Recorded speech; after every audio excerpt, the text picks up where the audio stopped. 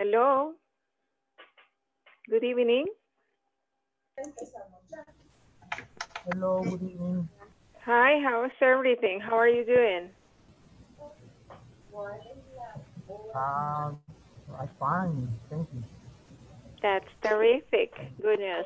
And the rest of you, how are you doing?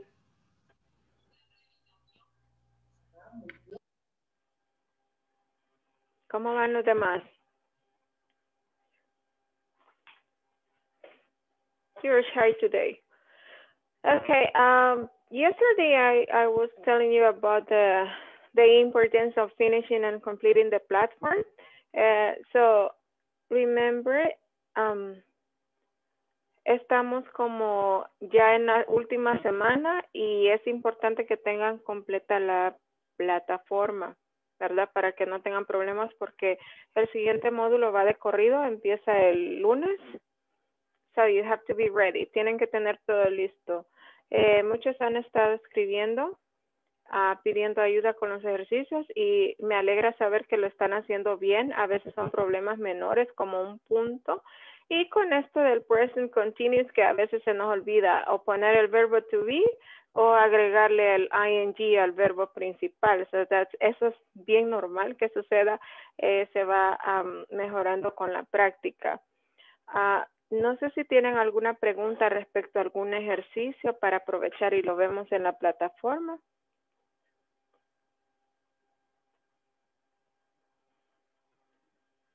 No questions? No question. Okay, so yesterday we were practicing the time, telling the time, right? Remember? That's what we studied yesterday, right? Estudiamos cómo decir la hora. ¿Qué más?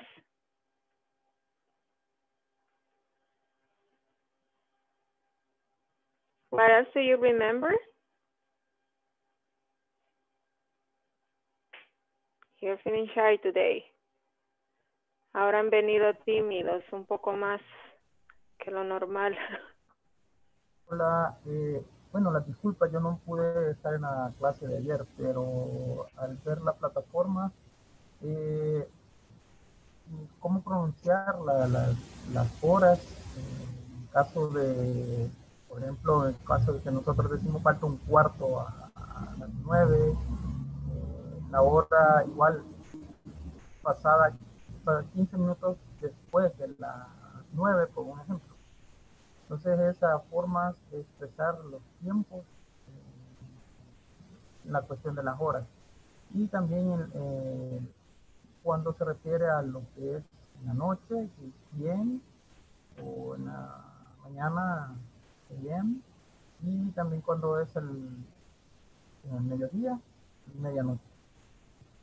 Okay, that's great. I don't know, sí, ayer pues faltaron varias personas, al igual que ahorita pues hay bien poquitos conectados, no sé si es por la razón que sea. No sé si ya vio el video de la clase de ayer, Walter. No le entendí eso. ¿Cómo? No le entendí la pregunta. El video de la clase de ayer sí lo vio ya. El video de YouTube. Fíjese que lo busqué, para serle sincero, yo me conecté a 7 de la mañana a tratar de ver el video, pero no lo vi. Pero igual traté de avanzar con la plataforma, pero no encontré el video. Bueno, voy a revisar porque como lo subo después que termino las clases, quizás me equivoqué y no lo puse en la playlist que debería de ser, pero sí siempre lo subo al terminar la clase o al siguiente día ya están listos tempranito. Pero voy a revisar. Ahí tenemos. Sí encontré el video de las 8 de la noche. Sí lo encontré. De la clase anterior. 9, de las 9 sí no lo puedo encontrar. Voy a buscar ahora en mi playlist que todo esté bien. Gracias. Any other?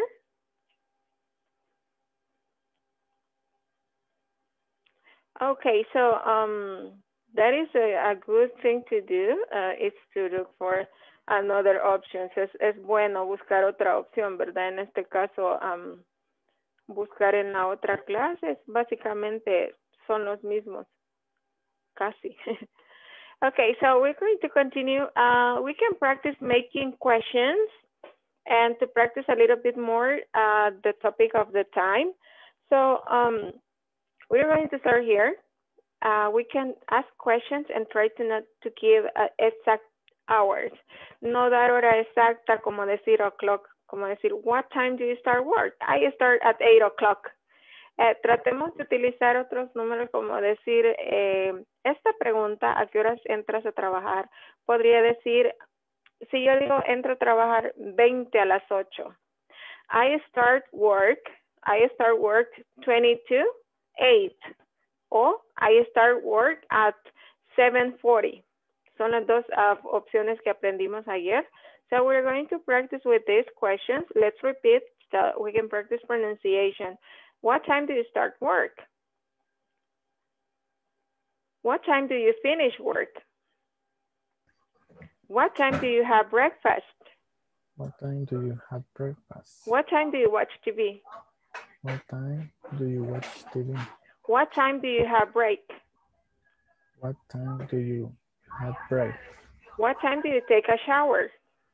What time do you take a shower? What time do you take a nap? What time do you take a nap? Do you know what is the meaning of nap? No? Yes? What is nap? No, refrigerio. No, Sí. Refrigerio es snack. Snack. Ajá, es similar. This is nap. Nap is when you sleep for a little while. Es cuando dormimos un ratito, usualmente en la tarde, ¿verdad? Se duerme un ratito, es tomar una siesta. Take a nap. Okay, so we're going to practice with these questions. Any of these questions, like for example, you can start with Walter. What time do you finish work?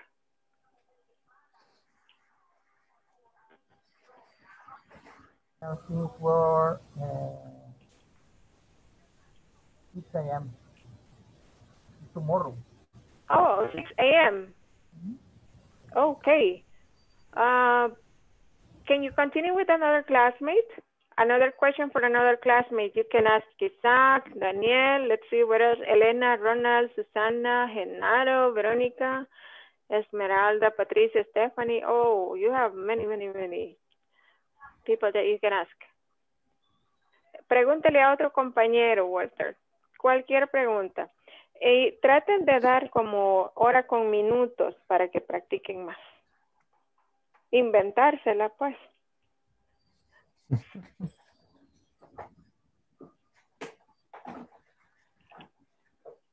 Veronica,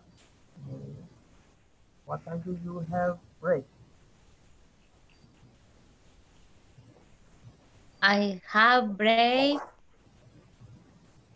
2:40 p.m.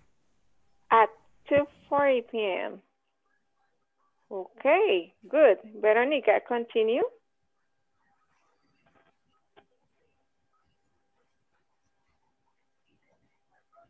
Elena, what time do you take a shower? I shower at 6:20, 6:15 a.m. Okay, good. Continue, please. Yo pregunto. Yes. Any of these Okay. questions, cualquier de estas preguntas. Okay.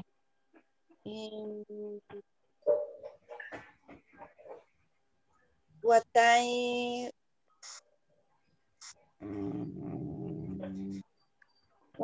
do you start work? Y no sé quién me quiera contestar. A volunteer.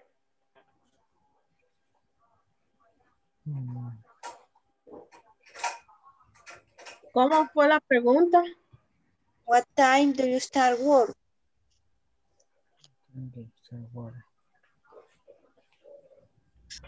At time 8:20 a.m. Okay, thank you. At 5:20 a.m. That's okay. Continue, please.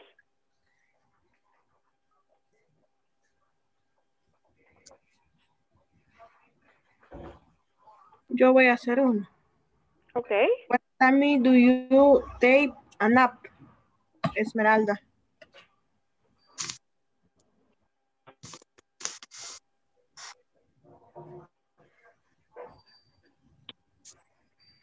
Esmeralda, what time do you take a nap?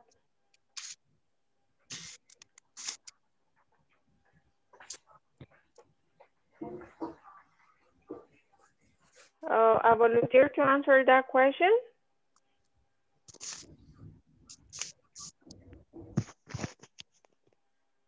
I usually take a nap at 20 to 3 after lunch. Okay, we're going to continue with the topic. So I see that the next thing that we have on the platform is about intonation. I don't know if you guys have taken a look at this topic, rising and falling intonation. We are going to watch the video, listen, try to repeat, and then if you have any question, I'm going to explain a little bit more about this topic. Let me share my screen on the platform. Okay. That's the video. Sound.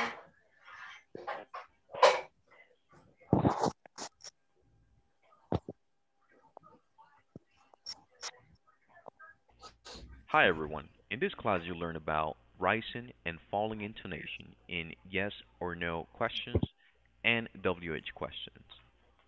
Let's get started by understanding intonation. Pitch is raising and lowering the tone of voice while speaking. The use of pitch is called intonation.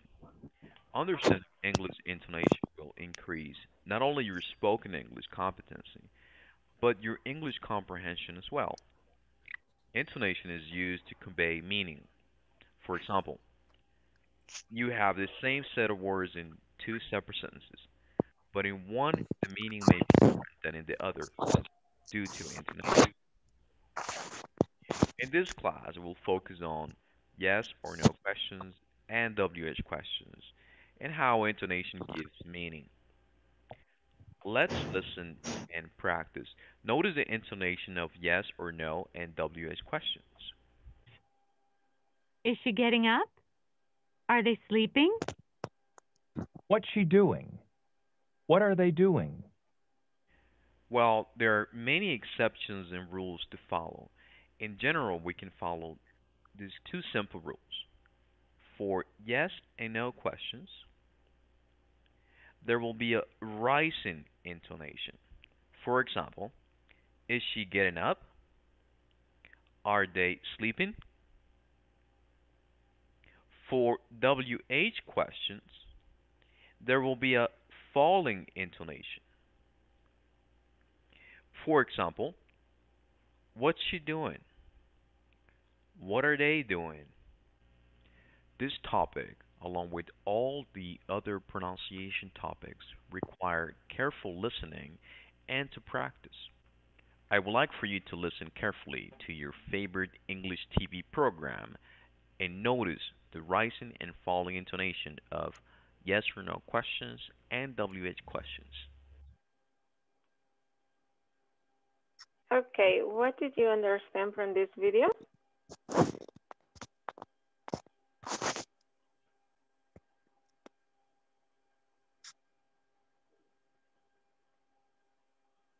Do you have any question about the video? ¿Tienen preguntas? ¿Comprendieron bien? Excuse me, I don't understand you. I don't understand. Okay, let me explain it. Well, there are two types of questions in English. En todos los tiempos gramaticales en inglés hay dos tipos de preguntas. Se conocen como yes, no question, las que tenemos a este lado. Nosotros estamos practicando ahorita el presente continuo. Entonces, las yes, no question en presente continuo son estas que tenemos acá. Now, las WH questions decimos que son las que, estas WH questions son las que no podemos responder con sí o con no, sino que tenemos que proveer información. Entonces, ambas tienen diferente pronunciación. No, digamos el tono. El tono, por ejemplo, en una yes, no question es ascendente. Rising. A eso se le llama rising intonation.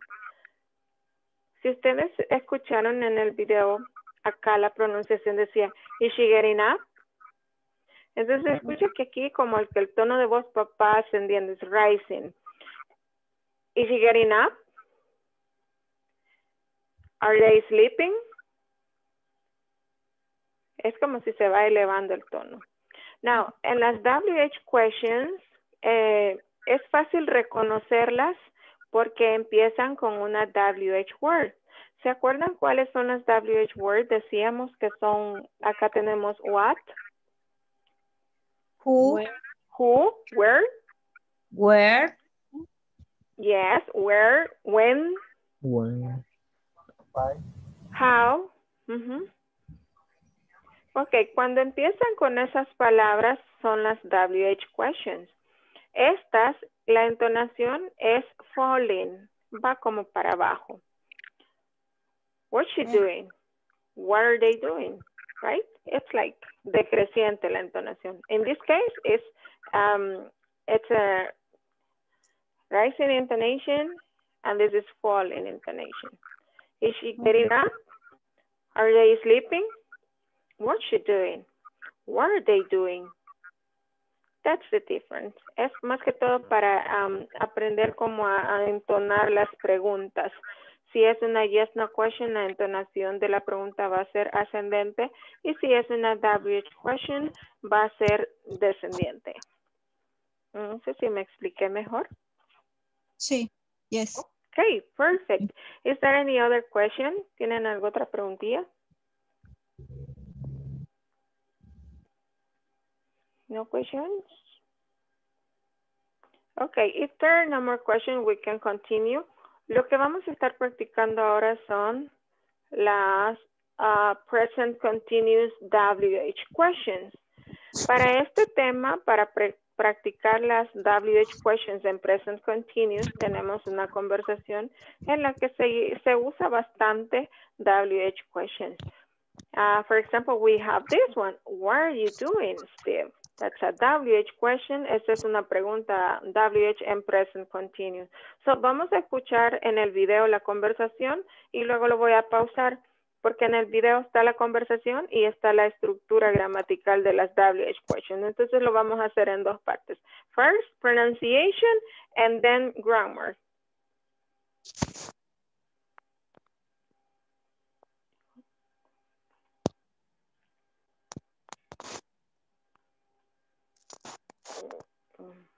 And get ready with this. It's the next video. Okay. Let me make it bigger.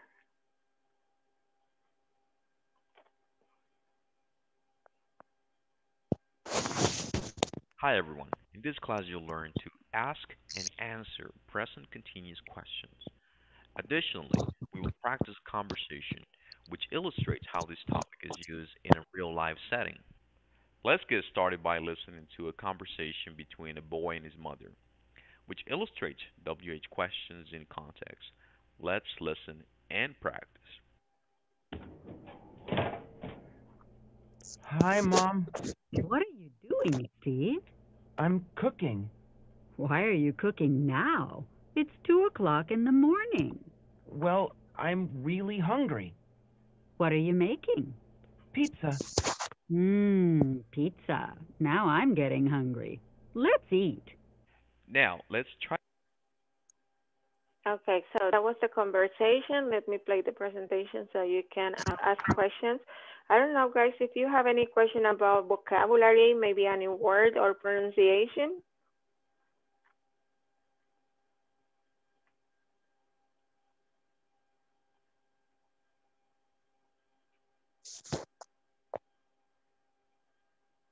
No questions? Okay, so let's see, Walter. Son hongos o champiñones. Any other question? What is kin? Kind. Kind? Okay, kind. When it is a kind, in this case, la palabra kind, cuando lo usamos así con what kind, es para saber de qué tipo o de qué clase. Por ejemplo, si yo le quiero preguntar qué tipo de música te gusta, what kind of music do you like? ¿Qué tipo de comida es tu favorita? ¿O qué tipo de comida prefieres? What kind of food do you prefer? What kind? Okay, thank you. Okay, pero si a usted le dicen tú eres, you are very kind. Kind significa amable también. Pero si le están diciendo tú eres, you are very kind.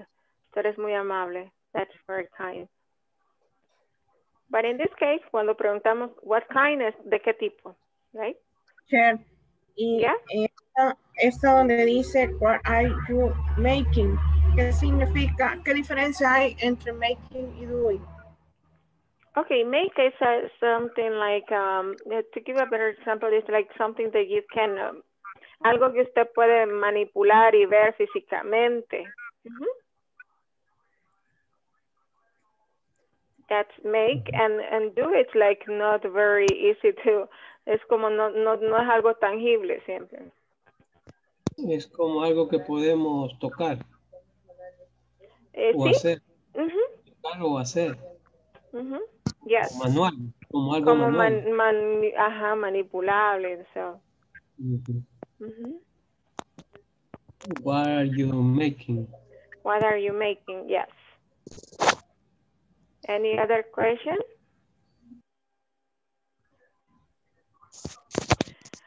Okay, so let us practice pronunciation, and then we're going to continue with this practice.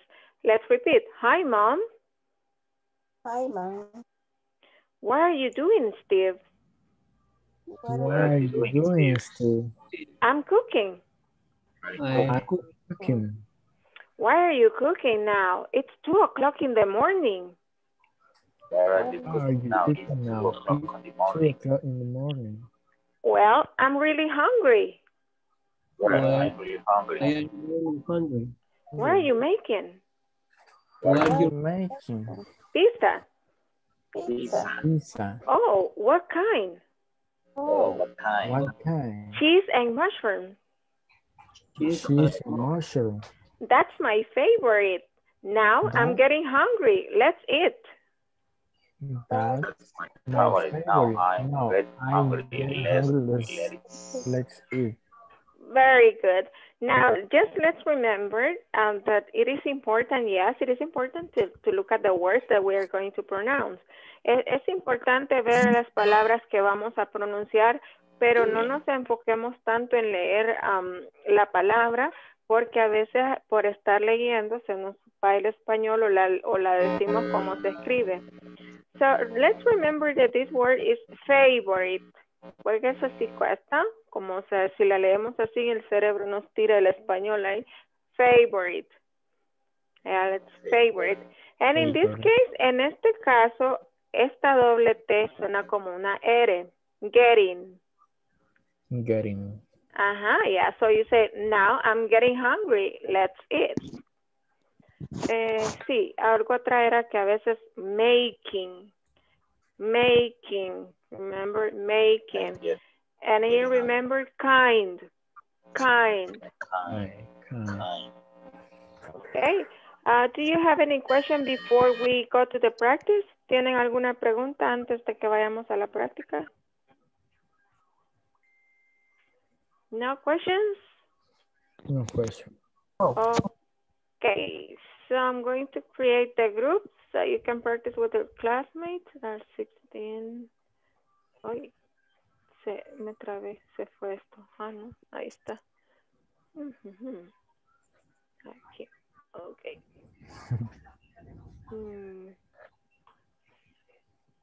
Okay, there you go. Let's click join or unirse. If you have it in Spanish, it's gonna be unirse.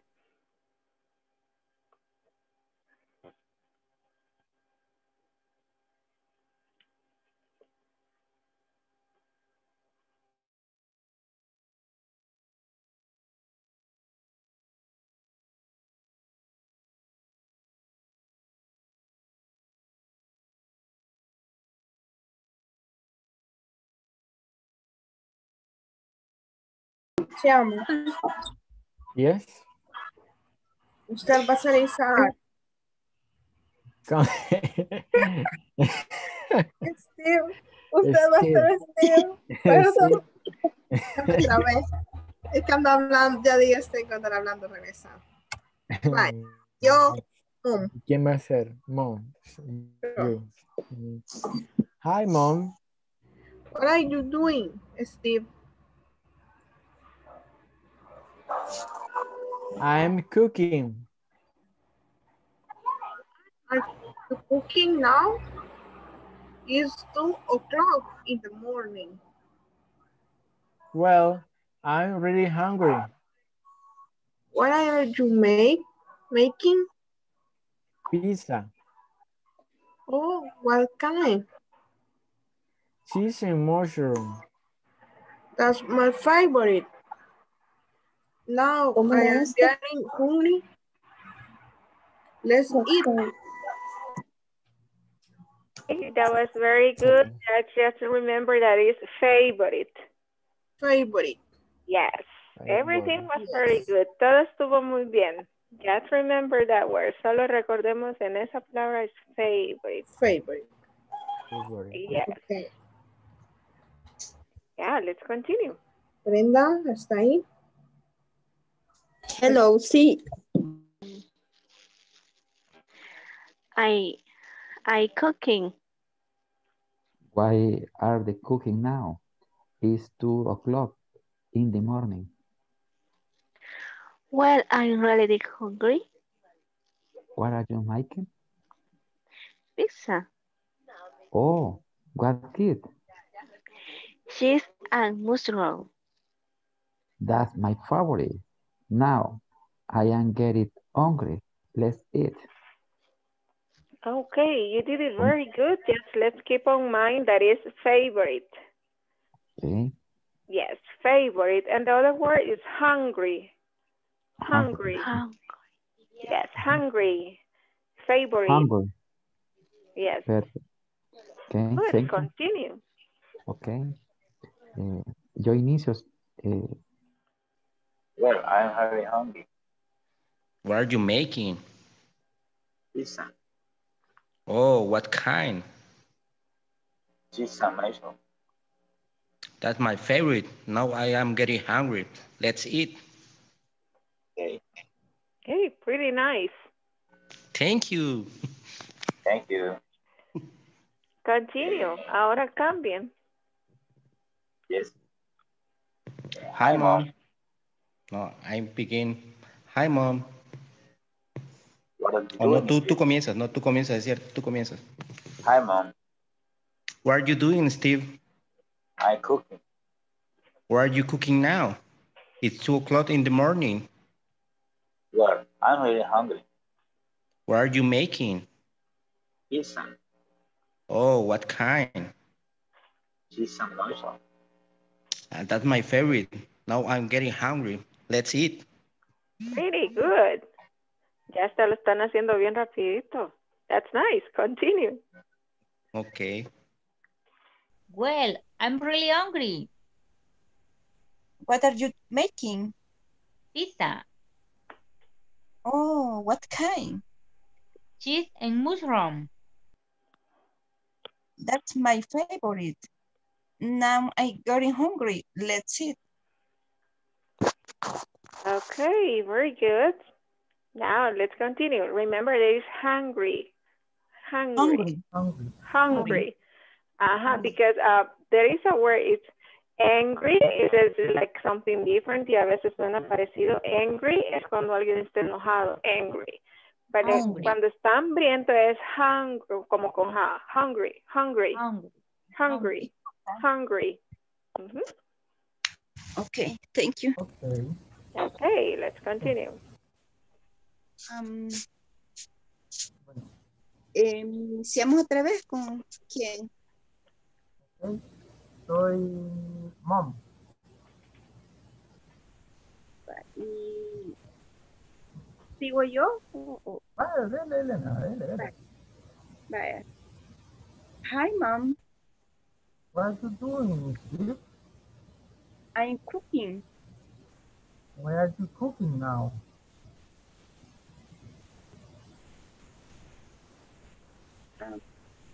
What are you cooking now? No. ¿Le faltó? En serio. What are you doing? Yeah. It's 2 o'clock in the morning. You can start again. Pueden empezar otra vez. Okay. Sorry.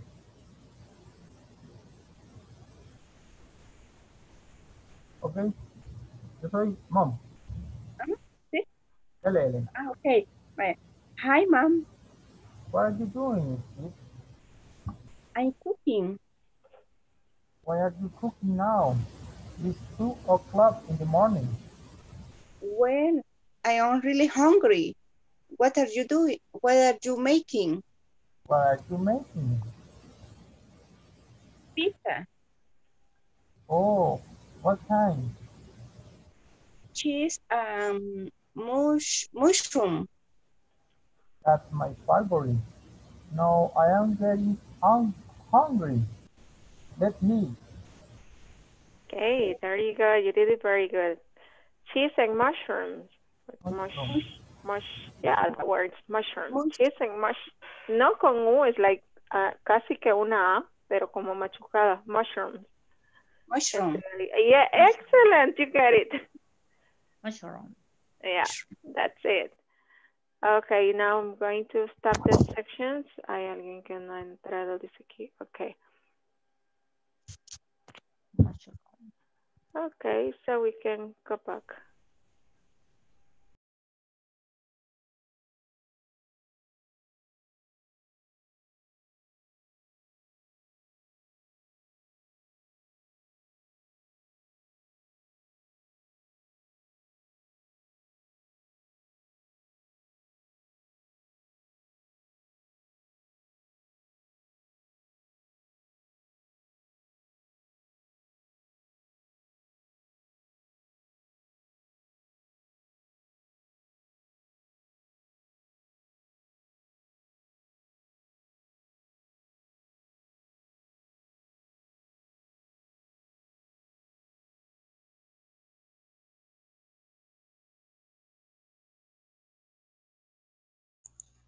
Teacher, no le escucho. Okay. No listen. Thank you. Now, can you hear me now? Can you hear me now? Yes. Yes. Okay, thank you so much. Well, todavía faltan algunos que se unan. Estoy viendo allí, pero ya vienen por ahí. So, that was the pronunciation practice. It was very nice. Lo hicieron bastante bien. Algunos pues pronunciaron y practicaron tanto que ya se oía bien fluido la conversación, which is good. Now remember that English is practice. Esto es práctica, mucha práctica. Esto requiere mucha práctica. And I think that creo que ya están todos acá. So we're going to continue with the WH question, that is the grammar focus. Ahora vamos a continuar viendo el video. Vamos a ver cómo se forman las WH questions.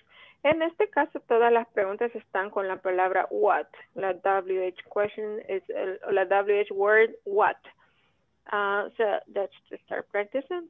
In the presentation voy a explicarles un poco más el tema en la presentación. So I'm going to play the video. Let me share the audio. Try to make sense of present continuous WH questions. We will typically use present continuous WH questions whenever we want to get information from an action that is in progress. For example, what are you doing right now? To form WH questions, we need to follow this formula. WH word plus verb to be plus subject plus the verb plus ing plus some kind of complement. If we look at the images on the screen, you can see a few WH questions. Let's analyze the first one. What's Victoria doing? We have a WH word, what. Then we have the verb to be, is. After that, we have the subject, Victoria. After that, we have the verb in its ing form. And then we have a question mark.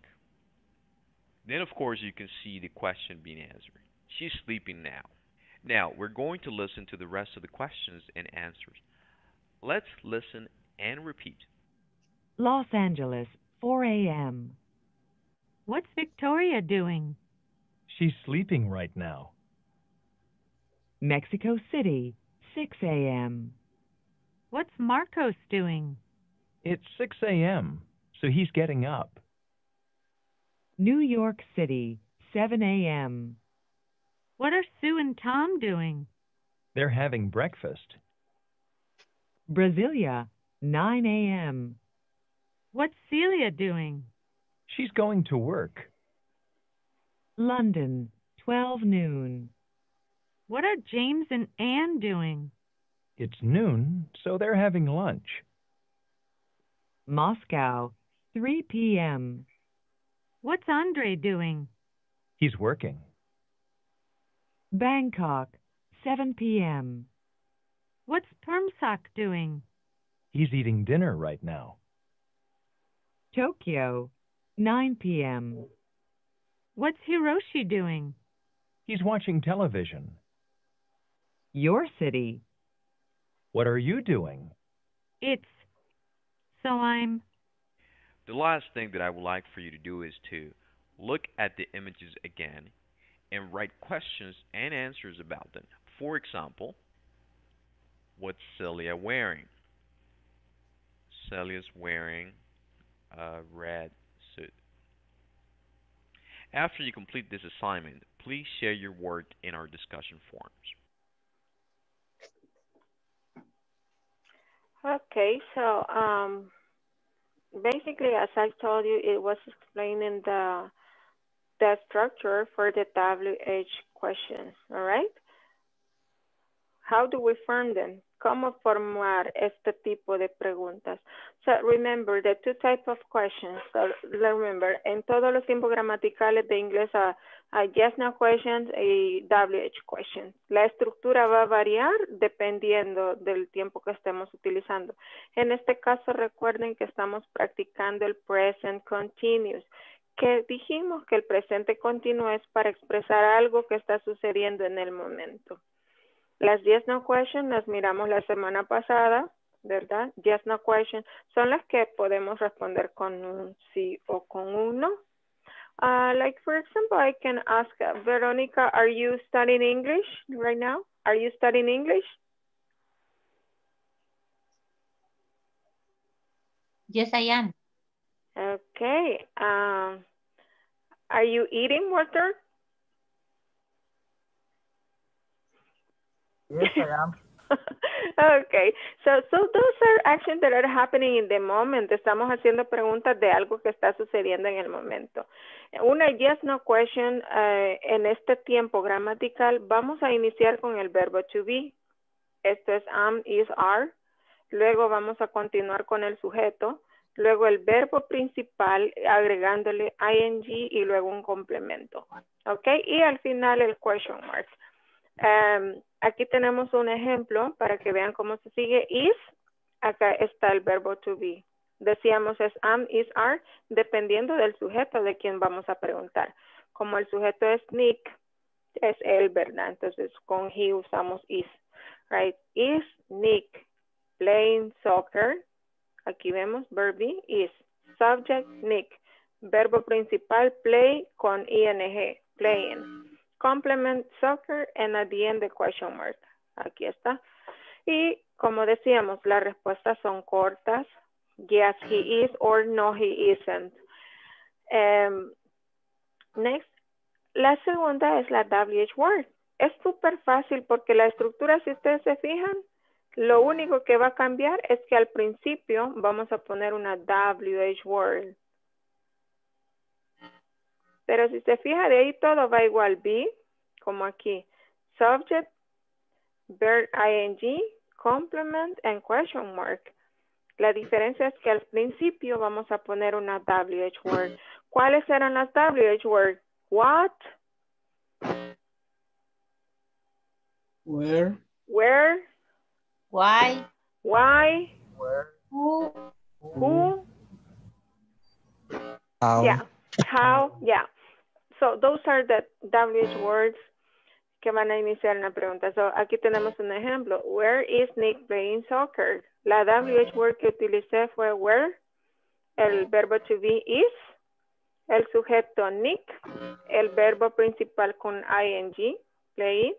Complement, soccer. And then the question mark. Y ahí está. So it is kind of easy if we follow the structure. Y como les digo, son un montón de tiempos gramaticales y pues para ayudar a que se nos quede en mente la fórmula es práctica. Escribir cuantas preguntas usted pueda. Aquí tengo unos ejemplos y podemos empezar con esto. I have this one here. Where are they going? Where are they going? What is the answer for this question? Where are they going? ¿A dónde van ellos? ¿A dónde están yendo? Where are they going? So you have to give the information. They are going to the beach. What are they eating? They are eating pizza. They are eating pizza. Excellent. What are they celebrating? They are celebrating Merry Christmas. Merry Christmas. Okay, they are celebrating Christmas. Ajá, Christmas es como decir Navidad. Ahora, si deseamos que alguien pase feliz Navidad, le decimos Merry Christmas. Feliz Navidad. Merry Christmas. But the celebration is Christmas, so they are celebrating Christmas. Now, where are they working?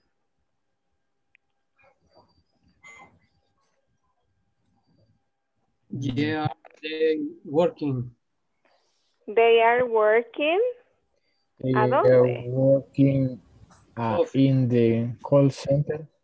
They are working in a call center. They are working in an office. That's nice. Now, when the question is with why, cuando la pregunta es con why, ¿cómo contestamos?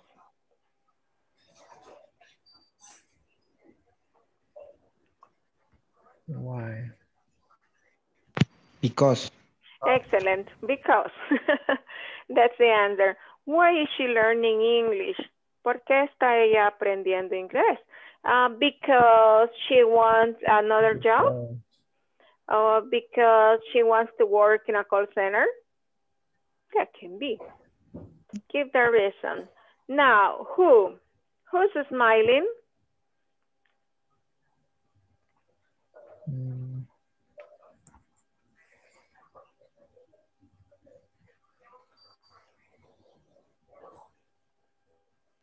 John Cena is smiling. Excellent. John Cena is smiling. Now, as I mentioned, there are some spelling rules y para los que ya llegaron a esta parte de ejercicio de la plataforma, se habrán dado cuenta que no solo, no en todos los casos es que solo se omite ¿cómo se llama? Perdón.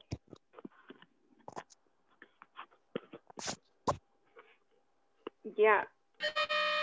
So, not in all cases we just omit the letter and en el caso de los verbos que terminan con E, decíamos que se elimina la E, ¿verdad? Y se agrega ing a los verbos que terminan en E. Right? For example, make, making, write, as you can see here, writing. Ya eliminamos la E y se agrega ing. If it is drive, driving. Ok, esto es con las, cómo se escriben.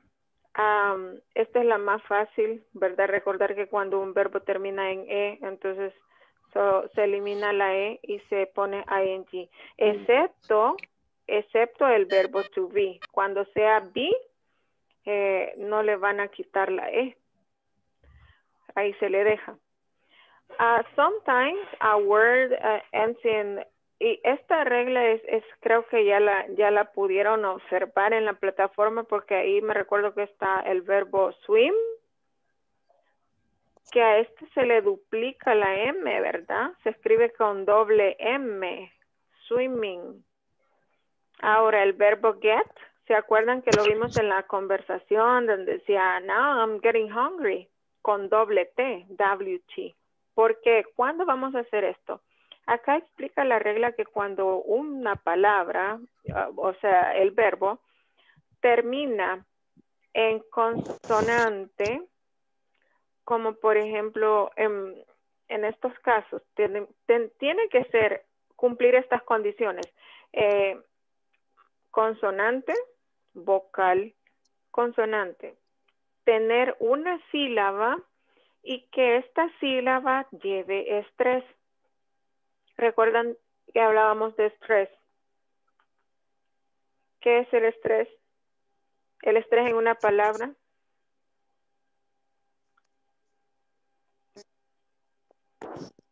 I forget. Es parecido al acento. Exacto, es parecido en el sentido de que es la fuerza que hacemos en la voz. ¿Ok? Al pronunciar la palabra suena fuerte. En este caso pronunciamos get, run, swim. Suenan fuerte. Hay un estrés, hay una fuerza en la voz. Get, run, swim. Entonces tiene que ser de una sílaba, sonar con estrés y llevar en esa sílaba que va estresada tiene que estar consonante, vocal y consonante. Si se cumplen esas condiciones, duplicamos la última consonante y agregamos ing. Vemos acá get, getting con WT, run, running con WN, swim, swimming with WM, doble M, right? ¿Cuándo no vamos a duplicar? Ok, no vamos a duplicar si el verbo termina en dos consonantes, como por ejemplo aquí, si decimos help, talk, work, sí llevan estrés, son de una sílaba, pero terminan en dos consonantes. Dos consonantes al final, so in this case no duplicamos, solo agregue ing. Tampoco si es caso de dos vocales juntas antes de la consonante. Tiene que ser consonante, vocal, consonante, no doble vocal, right? Like for example, look, read, speak. Pero llevan doble vocal antes de la consonante. Entonces, en ese caso no vamos a duplicar, solo vamos a agregar ing. Tampoco vamos a duplicar si tiene dos o más sílabas. Las sílabas se dividen por pronunciación. Si tiene dos o más sílabas y la última parte, o sea, la última sílaba no está estresada, entonces no duplicamos. Si se fijan el verbo visit, visit.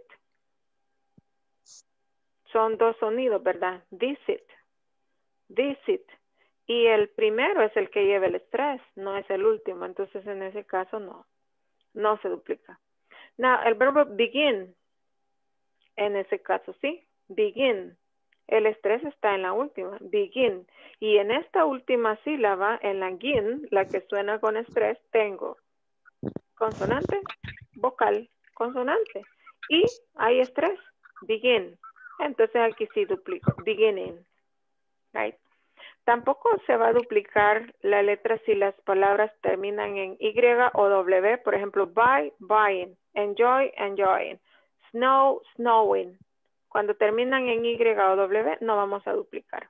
Aunque tenga estrés, aunque tenga todas las condiciones para duplicar, no lo vamos a hacer. Esto como son varias reglas y pues esto se aprende con la práctica, escribiéndolos y mirando el cartelito y escribiendo y viendo, ahí está cómo termina, entonces está acá en tal regla.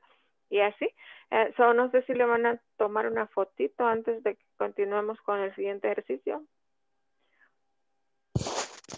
Ready? Okay. Thank you. Yeah, ya está en el grupo. Muchas gracias. So, let's continue. All right. Now, this exercise is, si se recuerdan, sí, creo que está la fórmula por ahí de las preguntas. Vamos, y si no, pues aquí están unos 2 ejemplos tengo de cómo hacer las preguntas. WH question. En este caso, para no complicarnos, vamos a estar usando solo what. Esta es la WH word que vamos a ocupar, what. Y la palabra, el verbo do in, es haciendo, doing. Okay, write questions and answers. Use what plus doing and the words in paréntesis. Vamos a utilizar what y doing con las palabras que están en paréntesis. Por ejemplo, la primera va a ser la pregunta. Aquí tengo you and Ricky. You and Ricky. Entonces tengo que hacer una pregunta utilizando what, doing y estas palabras you and Ricky. Acuérdense de la estructura. Primero la palabra esta que vamos a usar what. Luego and, is, are. En este caso vamos a escribir are porque el sujeto eres tú y Ricky. Son ustedes. What are you and Ricky? Y al final doing. And the question mark. What are you and Ricky doing? Tenemos que contestar utilizando eat pizza, pero en present continuous. We are eating pizza. Now, another example, la pregunta en el 2 va a ir con Michael. Entonces, en este caso sería, what is Michael doing? In the answer, cook dinner. Okay, he is cooking dinner. So we need to complete number 3. Entonces vamos a hacer 7 preguntas y respuestas. Okay, so it can start now.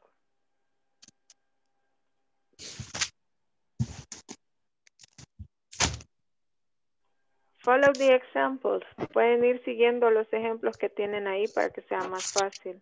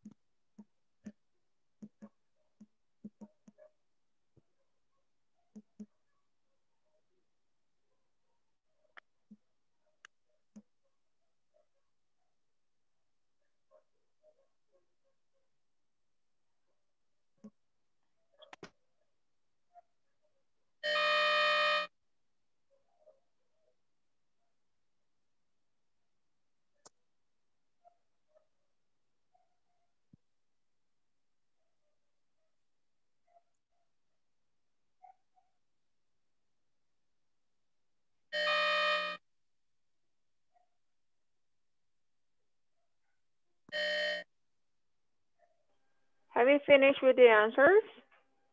No. No yet? Not ¿En yet. cuál están? I'm fine.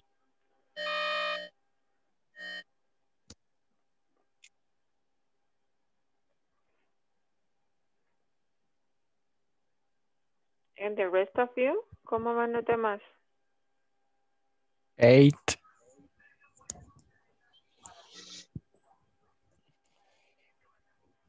And number 8, almost done.